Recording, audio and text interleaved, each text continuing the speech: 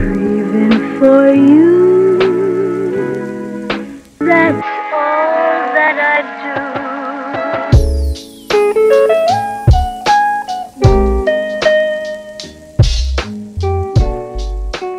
Hello, welcome back to another weekly reading vlog.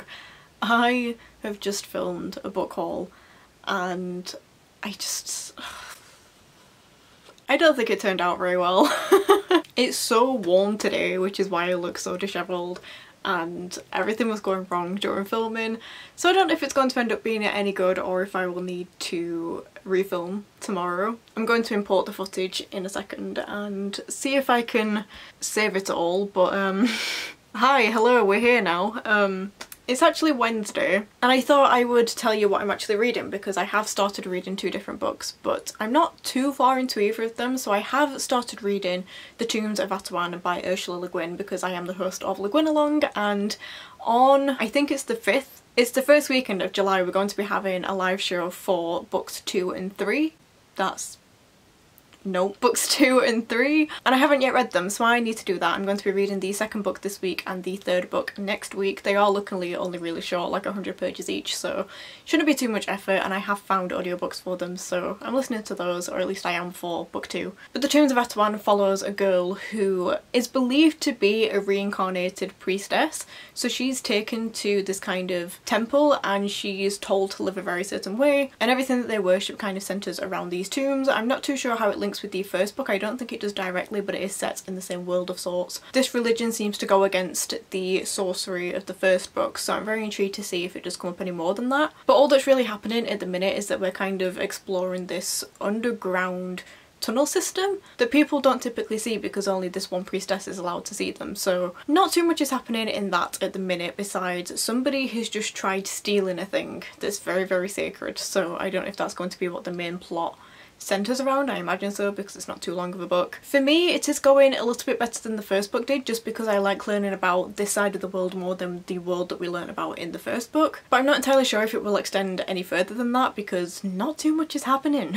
Other than that though, I have also started reading Bone Crier's Moon by Catherine Purdy, which is actually my Patreon book for June, so I needed to hop on this, and it is also the last book in my Make Your Myth Taker readathon, so I definitely need to have this one done this week.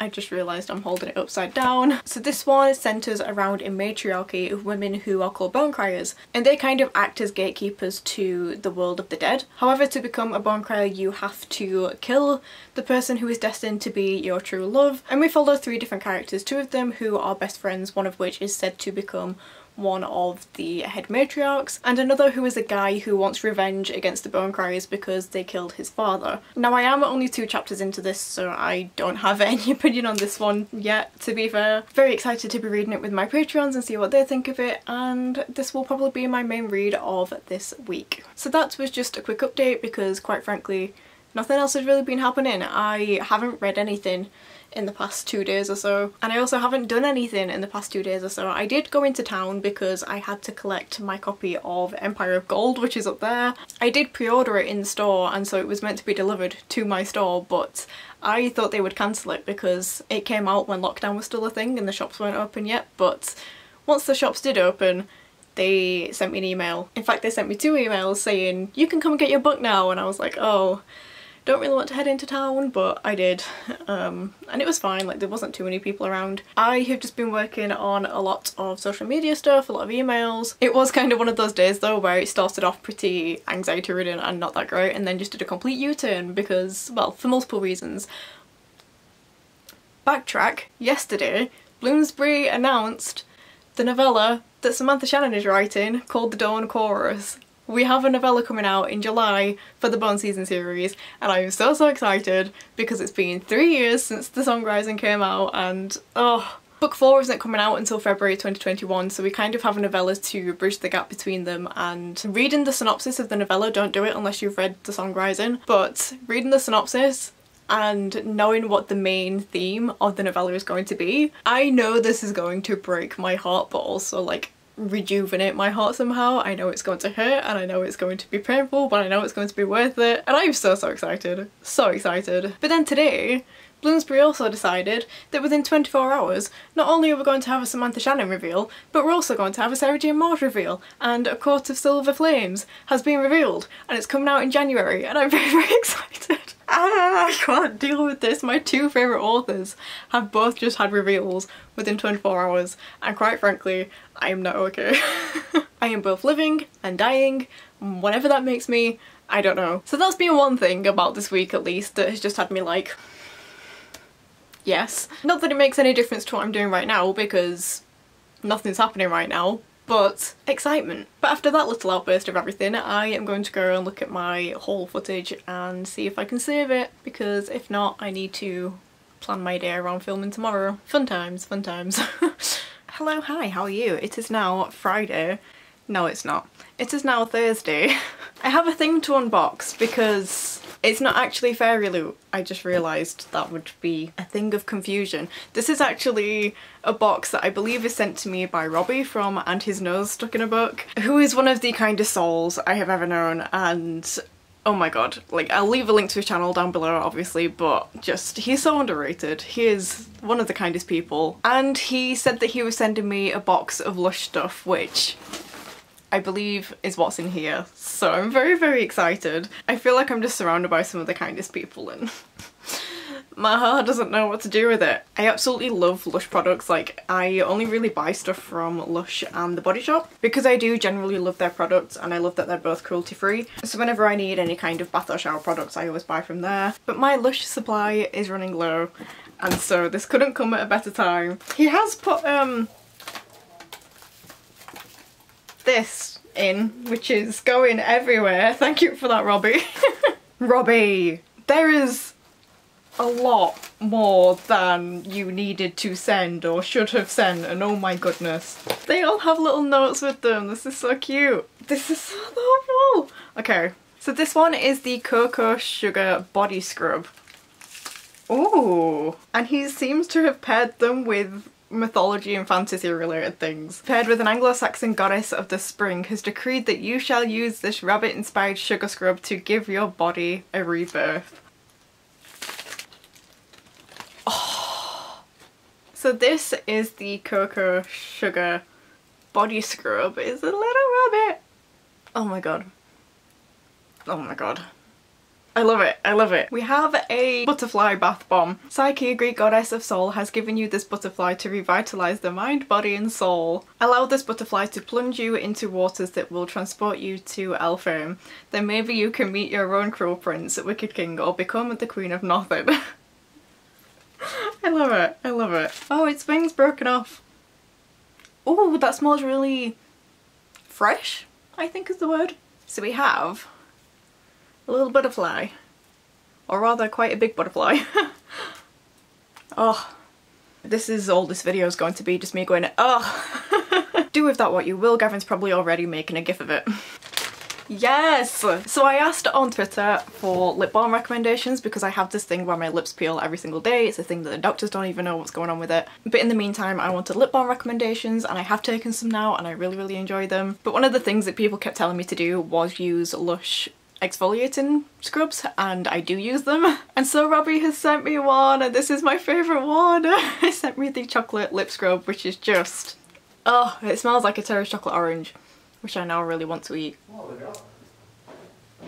I don't know what you're talking about on the side. I'm in contact with Ian and Keith. But this note says, embrace the sense of inner nonsense and buff your lips beneath the sugar sky. I found your own door within this chocolate lip scrub. Oh, I don't know how you say this name. Iskaiko? That's probably not how you say it. Mayan goddess of chocolate and fertility has decreed that your lips are to be reborn. So exfoliate the dead skin away with some chocolate and begin anew. I will do exactly that. There's another lip scrub. We have a Galaxy lip scrub, which is blue. I haven't tried this one before. That smells like bubblegum. Is it bubblegum? Because I swear there was a bubblegum one. What flavour are you? I can't figure out the flavour. But this note says that the sky is not the limit according to Nut, the sky goddess. So buff your lips and transcend beyond the stars. Follow Squad 312 and take your lips out of this galaxy and leave your lips as bold as Aurora Rising. I am loving these notes far too much. Why is there a book in here, Robbie? You did not say anything about there being a book in here. He put a book in and I don't know why, and it's mythology! I have never seen this before, oh my god! Norse mythology, tales of the gods, sagas and heroes. I can add it to my mythology collection! I only have one book about Norse mythology and it's an illustrated one that is meant for children. And then I have a Greek mythology book which has a Norse mythology section, but I don't have any that are specifically for Norse mythology, and Norse mythology is one of those mythologies which I'm not specifically drawn to, but I think it's just because all of the stories that I have read retellings of I haven't particularly loved, but I think the actual mythology itself is something I could get on board with, so we're going to find out. Oh my goodness.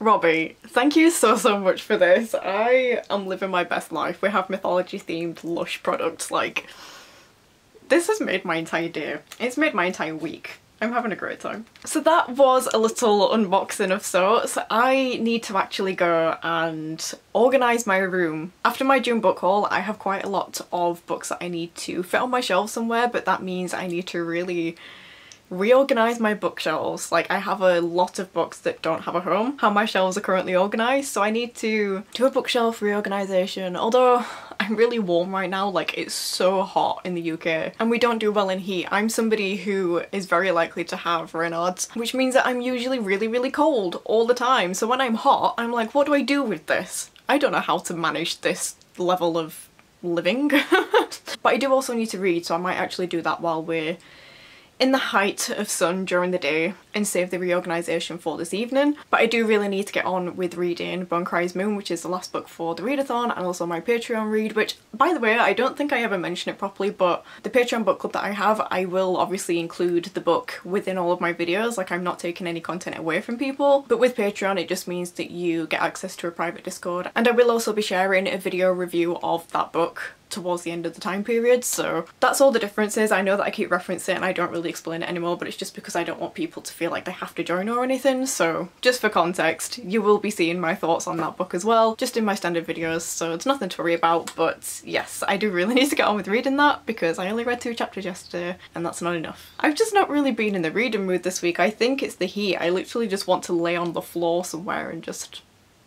not move. But that's not very productive, so I'm going to go and read. I've decided.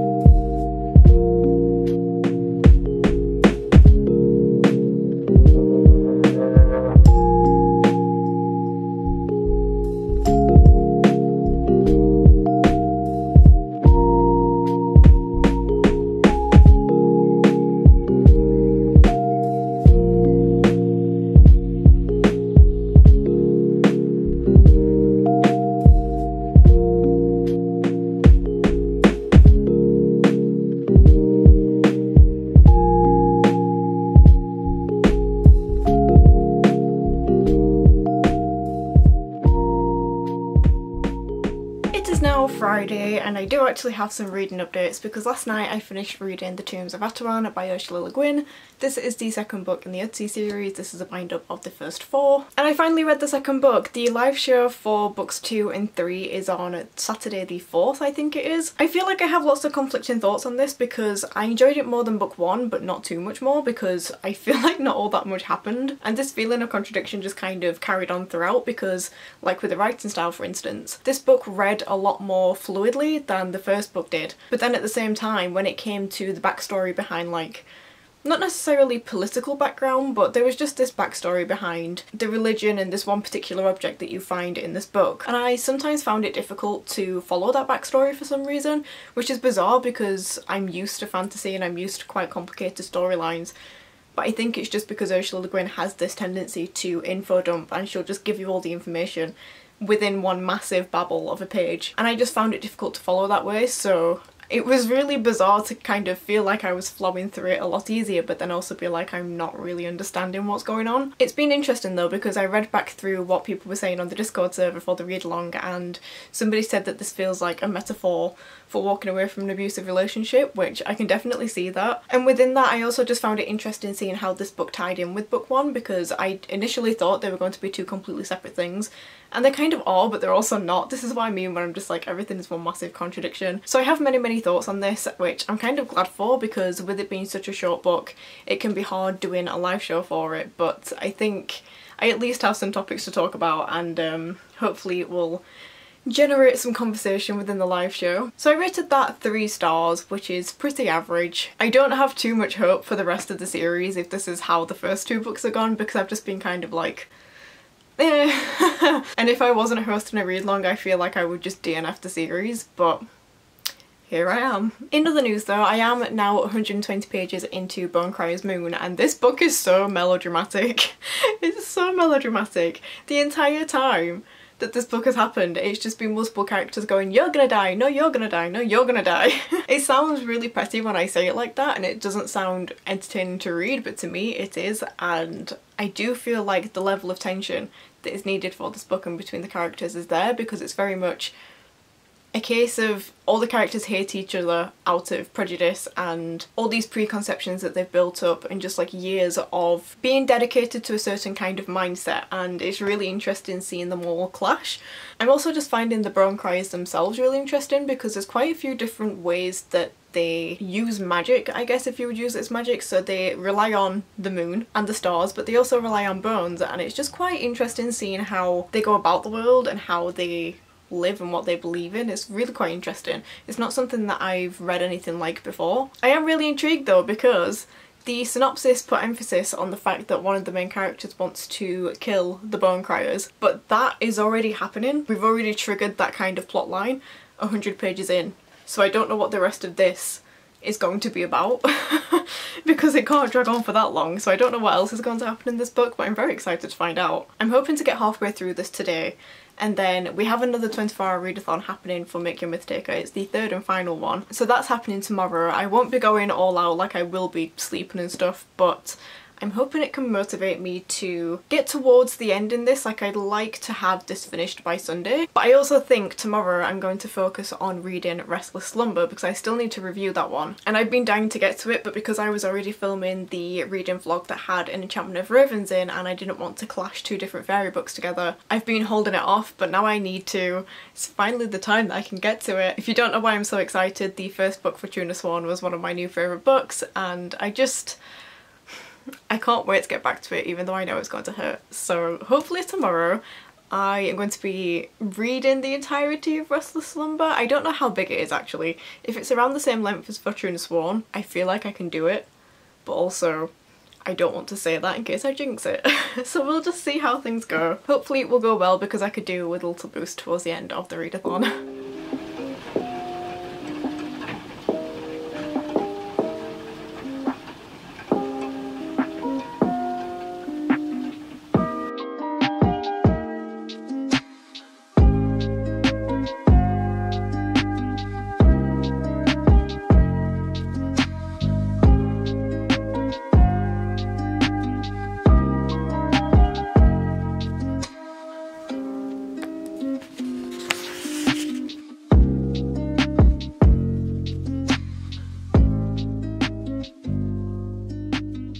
The 24-hour readathon is well and truly in progress. It's 3 PM. I've barely read anything, but I am now 180 pages into Bone Crier's Moon, and I'm hoping I can actually make a decent dent. Like, I've changed my reading plans, because I did say that I was going to try and read Restless Slumber today, but then I realised how long it was, and that's not going to happen. I have started it, and I do hope to get maybe 150 pages into that, but I'm going to see how much of a dent I can make in Bone Cries Moon, because this has proven to be a fairly quick read, I say, while not reading it quickly. The pace of it is really quick, and because it's so melodramatic I'm finding myself getting through the chapters quite quickly. So instead I'm going to actually see how far I can get into Bone Cries Moon throughout today. I am still really enjoying it. As I said, I don't really know where the story's going because we've kind of hit the end of the synopsis, so still don't really know what's going on, but I am very, very intrigued to find out. Don't really have too much more to update on yet because I have been doing nothing. Oh, actually, this arrived today, which is Bad Love, and I mentioned this in my book haul but it hadn't yet arrived, but it's here now and I just love this cover. It's like bizarre but really pretty at the same time. Like, it should be gruesome because it's literally somebody's face cut in half, but I don't know, I find it really eye-catching. But yes, other than that, I am going to go and read some more because I have too many reading plans and I know what to do with. I have a swollen eye and we're just going to ignore that. But plot twist, I finished reading Bone Cries Moon before midnight during the 24-hour readathon, and I didn't start reading it. I was on page 90 at like 2 PM when I started reading. This is 453 pages long, I think it is. A good few hundred pages today. And it's weird because I feel like I've just been in a kind of slump all day. Like, I've not wanted to do anything, in the sense that I haven't been on my phone too much. I kind of just wanted to be left in my own devices, didn't really want to speak too much. But then at the same time I didn't have anything to do, so I quite literally just sat here most of the day reading, because I had nothing else to do. So for the most part with this book, I was going to rate it 4 stars because I really enjoyed how dramatic it was, how fast-paced it was. I really liked the high stakes because with the Bone Criers being like soul ferriers or ferries of the dead, and with people's lives being like intertwined with each other, it was very high stakes from the beginning, and it was all very much like, if I die then you die with me, and you can't kill him because then she will die too, and it was just like that all the way through the book. And I don't know, I just like the melodrama. I think this is one of the things that I can get on board with when it comes to young adult books specifically. And as I said earlier in the vlog, I did enjoy learning about the Bone Criers themselves, the history behind them, and how that led to this moment in particular. So I was very much set to rate this 4 stars, especially because the characters themselves were all quite interesting to read about, quite fun to read about, because quite often like they all had very distinct personalities and they would kind of collide in really interesting ways. But then in the last 50 to 70 pages maybe, it felt like, because the rest of the book had already been so dramatic, a whole bunch of young adult tropes were thrown in. Now, I don't mind tropes at all. There's not really any that I outright hate. There's some that I dislike, but usually I can get on board with them. But with this one, because it was quite literally just thrown in at the end, it very much felt like the author didn't quite know how to make such a dramatic book any more climactic than she already had done, and so things were just thrown in and it lost any sense of authenticity that I had, because I was fully just on board with the story, but then a couple of things were introduced and I was just like, oh, I kind of wish they hadn't been, because it made things a little bit too far-fetched, it made things a little bit convenient, it made things a little bit of an eye-roll moment, so it was very much like a, I wish that hadn't been done. That being said, I did like the ending. It's more a case of the details that I didn't like literally the most minute details, but I just can't say what because spoilers. So it proved to be an interesting one and very quick to read apparently. I don't quite know how much more reading I'll get done in the rest of this vlog, because I did start reading Restless Slumber, but I only got like literally 4% into the ebook, and I don't know how much I'll read tomorrow because I seem to be in this routine of reading nothing and then reading like 300-400 pages, then reading nothing the next day, then reading a few hundred pages, then reading nothing again. So if I'm carrying on with that routine, I'll probably read nothing tomorrow. But I do really want to get into Restless Slumber properly, but I do also want to finish some of the books that I'm currently reading so that I can get them into my June wrap-up before June finishes. So I don't really know what to do. I'm kind of in a limbo moment of trying to decide, but I mean, you're about to find out. Hi guys, so it is now Sunday, but I'm actually going to end this vlog here, as predicted, because I have been reading today. Like, I haven't read nothing, but I haven't read too much, and I need to edit this vlog as well this evening, so I don't think I'm going to read too much more, but I have started reading Restless Slumber. But to save myself the eye-twitching moment of having one book cross over into multiple reading vlogs for the sake of 100 pages or so, I'm just going to include it in next week's vlog so that it's all together and you can see my full reaction process and everything. So that will be included in my next vlog. However, if you do follow me on Goodreads, then you will see a review before then. That's always linked down in the description box if you are interested. But I am just going to end this vlog here because I don't know how much more I will be doing today. I'm just about to get in the bath and then I will be editing, so not much more to update on. So I hope you enjoyed this video. If you did, then remember to leave a like and a comment to let me know that you're here. If you're not subscribed already, then please consider doing that. Down in the description box you'll find information to all the books I've mentioned, all of my social media and other bookish stuff as well, so be sure to check that out if you haven't already. But for now, I hope you're having a lovely day, and I shall see you next time with a new video. Bye!